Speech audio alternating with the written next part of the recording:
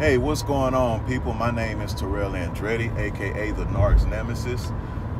If you're watching me on YouTube, make sure you like, comment, and subscribe to the channel. That helps YouTube's algorithm pick up this content and push it out to more people that need it. Somebody liked it for you, so make sure you like it for somebody. If you need a one-on-one phone session, the link is down below in the description. If you need to talk, if you need to vent, if you need advice that's custom-made and tailor-fitted to your situation, make sure y'all book a session. I do all cities, states, time zones, and countries, so please don't let that deter you from booking a session. My single Superstition is available on all streaming platforms. It also features a Hoover from my ex-narc through voicemail, and I ain't going for it. It is also featured in the movie Becky, now streaming on Amazon Prime. Y'all excuse me, I have a headache and it's killing me. So y'all make sure y'all go check that out. It is available on all streaming platforms. It is also available here throughout the channel as well through the videos. So y'all make sure y'all check that out. And let's bring narcissism to a global level with this song, man. Today I want to talk briefly about minding your own business, keeping your mouth closed, worrying about what's in front of you, worrying about what concerns you, because a lot of y'all are still miserable because you still worried about what the narcissist is doing. You worried about what the new supply is up to. You worried about what kind of supply they have now. You worried about if this person has a better experience than you did. You wondering if it was something wrong with you and were you the problem, and whatever the case is. And it's a natural human response, but on the other hand, it doesn't fucking matter. And I'm gonna tell you why it doesn't matter. Instead of worrying about who they're doing what with and how they've got on and moved on and everything, worry about how they treated you when they had you. It don't matter if they went on to somebody else, and all this is ego and emotions talking, but you think that they went on and, you know, found somebody better and just finally learned their lesson after doing no work, after doing no change, after admitting no wrong. Y'all just think these individuals just went on to the next situation and thrived and prospered because y'all won't stay your ass off their social media. Y'all keep going on their fucking social media pages. And y'all seeing them post this shit. Mind you, they're posting it because they know your ass is watching. Not only you, but other suppliers watching. So they post this shit to fuck with y'all. And that's why I be telling y'all to stay off of there. If you don't believe me, keep taking your ass on there. Also, oh shit. Also, it doesn't matter what they're doing, because like I said, y'all think that these individuals just heal in one day. Y'all think they heal in 1 hour just because they're in a new relationship. And the thing is, just because they, even if they do go somewhere else and, you know, let's say by a long shot, and I mean a real long shot, and honestly it's highly unlikely, focus on what people have done to you. Focus on how people treated you. Focus on what people didn't do for you.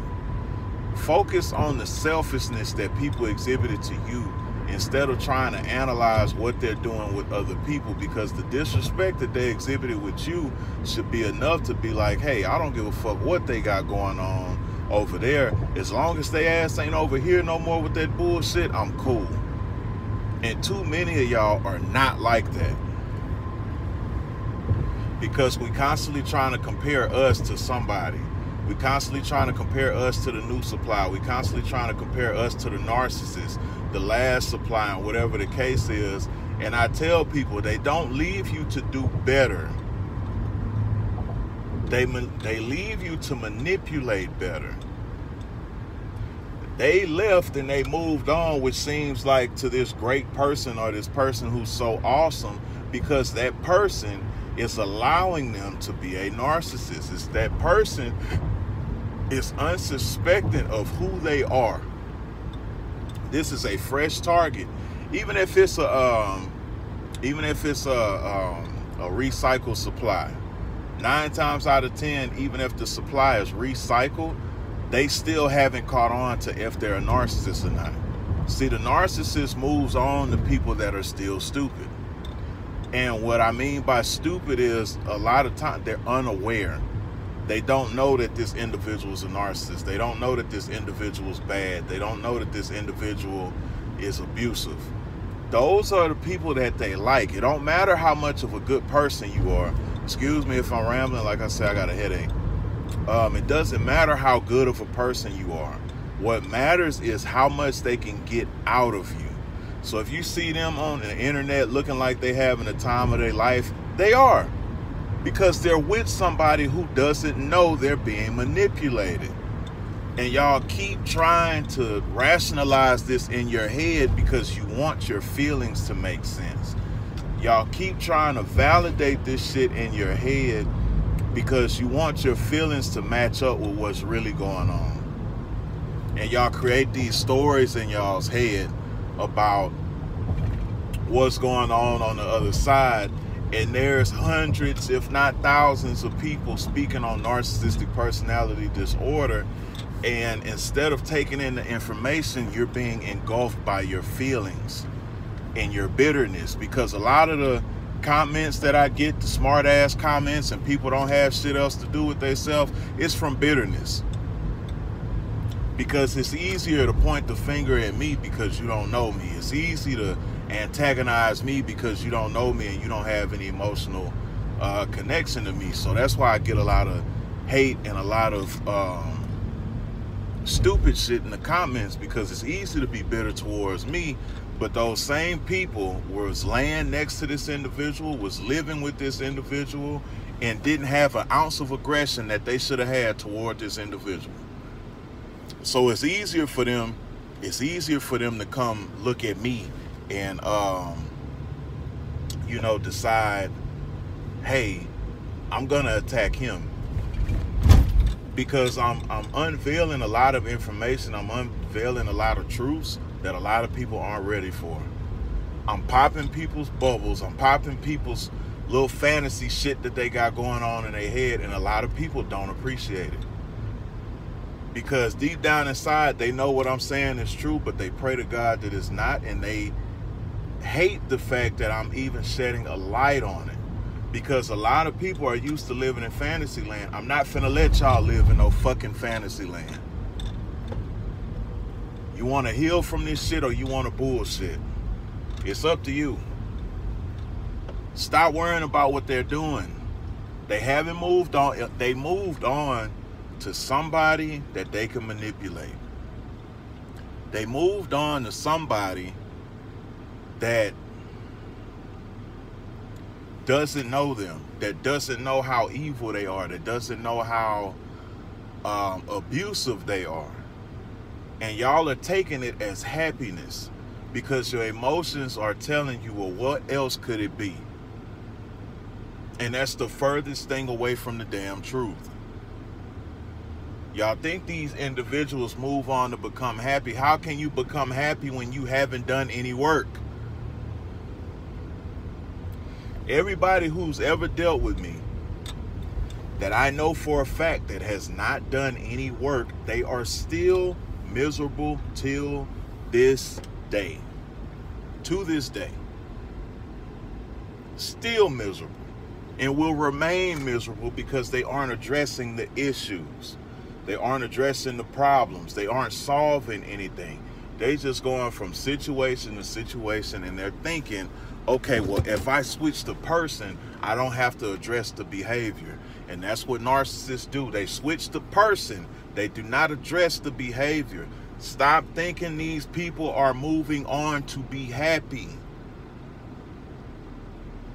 And it looks that way because you won't stop looking at their fucking page. It looks that way because you're not putting that same energy into yourself, your goals, your children. Some of y'all ain't even active in y'all children's life because this has taken over your fucking mind. Your relationship with your children is estranged because you're not even putting this much effort into that relationship. Some of y'all, as a result of this relationship, your children won't even speak to you. Your children don't fucking like you. Because you've had your head in your ass for fucking 6 months, a year, 2 years, 5 years, a decade, 2 decades.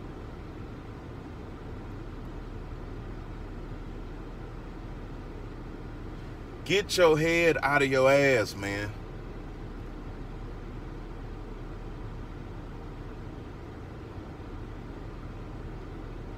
Before it's too late.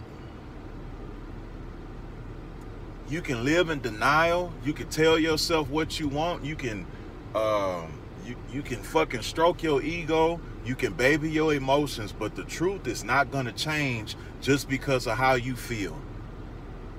And I think if people learn that, reality does not change based off of how you fucking feel.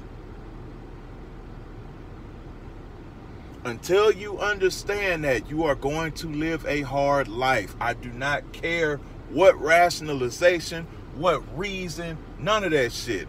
If you cannot understand, reality has nothing to do with your fucking feelings. You are in trouble. Not just with this, but in all aspects of your life. Make sure y'all like, comment, subscribe. If you need a one-on-one phone session, the link is down below in the description. If you need to talk, if you need a vent, if you need advice custom made and tailor fitted to your situation, y'all make sure y'all tap in. Superstition, my single, make sure y'all check it out. It is on all streaming platforms. It features a voicemail of my ex narc trying to hoover me, and I ain't going for it. It is also featured in the movie Becky. It's streaming on Amazon Prime. If I stuttered, if I seemed off this video, I apologize. I have a headache. My head is fucking killing me. So I was just trying to get through the video. Y'all make sure y'all tap in. My merch store is open. I am behind on merch, but I got you. Please do not worry. I got you. Another day, another way. You ain't gotta listen, but I know you heard me.